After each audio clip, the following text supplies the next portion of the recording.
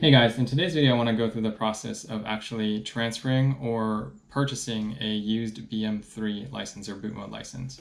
One of the really cool things that Pro Tuning Freaks has built into their platform is once you're done with the flash tune, if you're the original purchaser, you pay $5.95, you can actually transfer that license down the chain once.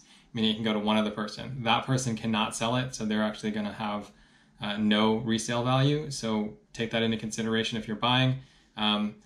The going rate that I've seen is between $300 and $400. That's what I recommend you negotiate your way into. In order to do this, you'll need a couple things. One, you're going to need an Enet cable. This cable has an OBD port on one side and an RJ45 on the other. They're really cheap. On Amazon.com, I'll link you to where you can get one. But you're going to need that to get started, and you're going to need it for tuning regardless. So even if you don't have it immediately, you're going to need it. The reason why I say you need to get started is you could encounter an error message where Pro Tuning Freaks actually needs to validate the software in your car and validate its compatibility. So having that on hand will actually save you a little bit of time and a little bit of headache. The second reason I'm making this video is I've been noticing people getting scammed. Pro Tuning Freaks has made it really easy to transfer the license and tried to eliminate some of the scams. But, I think if you've never seen it, you've never done it, then I think it's just best that someone shows you how it's done. And for me, that's a really important thing. I really hate scammers. I'd like everyone to be as informed as possible on the process so that as they're going through it, they're not opening themselves up to that.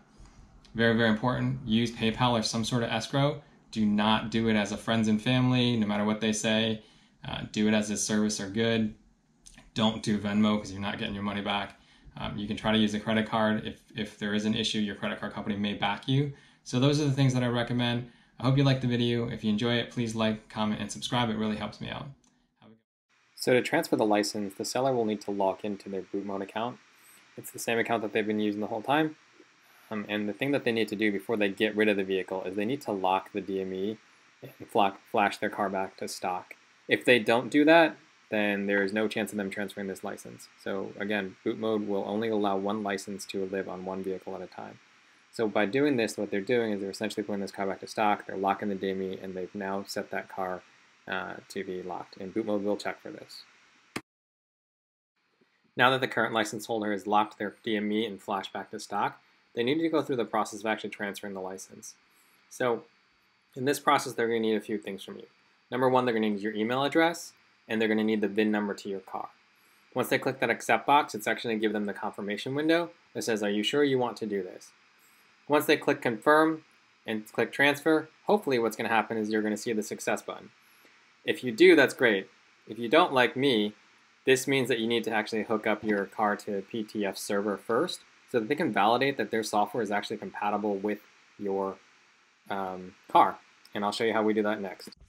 All right, so if you got the error message that says not ready, the seller of the license will tell you they got that message even though you gave them your VIN number and your email address. It's actually really easy to resolve. What needs to happen is Pro Tuning Freaks needs to verify the software on your car. And they're doing that to verify that the software on your car is compatible with their tunes. So it's actually really easy, and this is why you need that Enet cable. So if you were considering buying a license from someone, get an Enet cable first. These are really cheap. They're about $17 to $20 on Amazon. I'll link you to the one that I have. And you're just going to connect this to your car and then to your laptop, and then you're going to log into Bootmod, the BM3 site. So I will take you through that. It's really simple. If you don't know where your OBD port is, it's on the left-hand side of your car. Basically right here. You plug that in.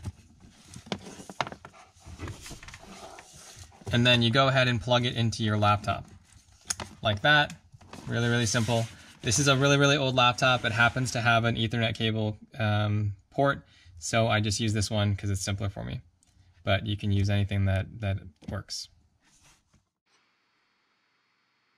So at this point, what you've done, you've actually downloaded the BM3 OBD Agent to your laptop. You can get off their site. I'll give you the link in my description. And it's really simple. All this thing does is it allows you to communicate with your car and connects up to their server. So once that agent's ready, you can actually start the process of actually tuning or verifying your software.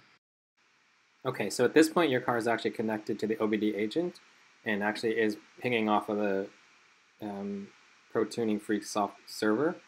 So what you're going to do is you're going to log in and you're going to see that your car is actually connected, but not yet validated.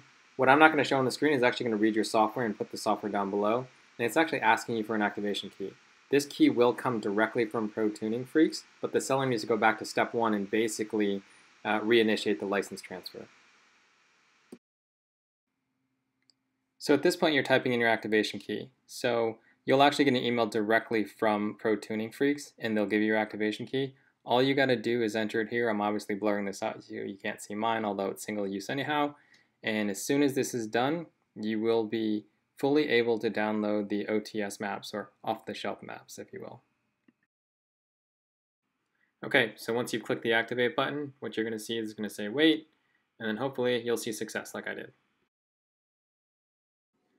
Okay, so once you've seen the success message, it basically means you're ready to go. You actually have a new license, and once you click on the menu, you'll see you have an OTS map. The one you'll see first is the stock tune. So this is the tune that would be stock on your car. And from there, you can actually go through, if you click the OTS maps button, you'll be able to see all the maps that are available to you. Basically, you can choose one with your standard license. If you want to play around and kind of flip back and forth between tunes, what you would do is you would actually buy a bundle. It's about $50 more, and so you can have any map you want that's available off the shelf. You can also take the option of reaching out to a custom tuner, which is another thing that Pro Tuning Freaks allows, and that would be something that would be completely negotiated with the tuner. So that's it for the video. I hope you guys liked it, and if you did, please like, subscribe, and comment. Any questions, feel free to shoot me a message.